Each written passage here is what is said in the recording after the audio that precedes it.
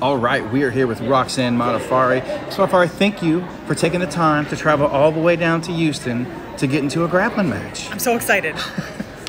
Tell us about travel. Was it good travel? Easy to get down? Yeah, it was great. It was fine. Excellent. So I've noticed you're on this tremendous trash talking run. Like it started with the Andrea Lee fight. And now, it didn't just start with the Andrew Lee fight. I'm trying really hard to promote the fight for all fights, you know, and I'm not a trash talker. I can't say mean things. So I just come across as super goofy, and so I'm running with that. It's the best, most uncomfortable trash talk I've ever seen. It's like, your mom smells really nice because she must take baths. Yeah, that's a good one. So I've also noticed this slight, I don't know, is it a fascination with unicorns? What is the story Just with unicorns? recently, Mirakatsu, I'm sponsored by him. He gives me some rash guards and spats and stuff, and he just sent me his new ones with rainbow unicorns like doing arm bars on each other, and I thought that was cool, and I wanted to promote his new clothes. Excellent. So I took the opportunity. It just came to me like, oh, I can call up Danielle Kelly and make this sound all aggressive. With my unicorn spats, and then they made that video and it exploded, and then ever since, she commented like, "Oh, that's unicorny," which it is. It's a good comeback. And she kind of went with it, and I continued going with it, and then I found like $1 wig. That was awesome. Yeah.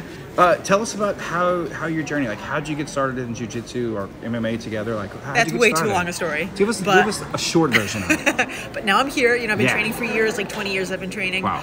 I just love grappling. It's my favorite thing. I love just the way you can make an opponent give up without injuring them, ideally. But you can. It's beautiful. The technique is just great. Females can beat a male with technique and leverage, so I think that's awesome. One of the things with this card, this is our first card on UFC Fight Pass.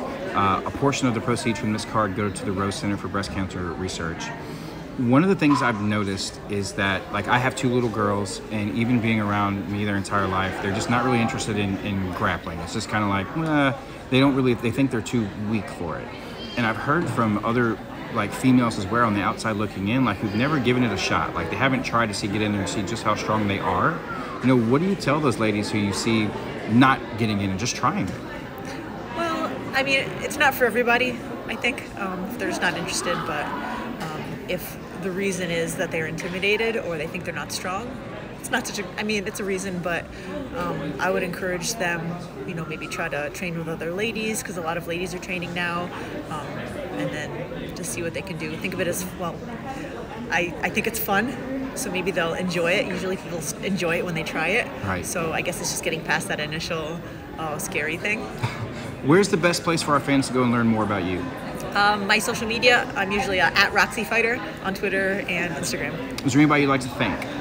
Yes, the people who helped me get ready for this, especially Guns at Syndicate, my training partner Charlie, and Casey Milliken. Thank you. Well, thank you for stopping and talking to me today, and it's an honor to have you as our main event this weekend. Thank you.